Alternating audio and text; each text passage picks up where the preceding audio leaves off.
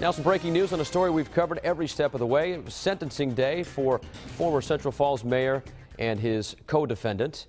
A judge sentenced Charles Moreau to 2 years behind bars for corruption charges with 36 months probation. He must also pay a $25,000 fine.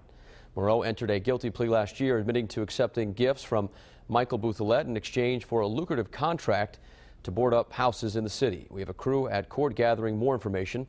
We'll have a full report tonight on Eyewitness News starting live at 5.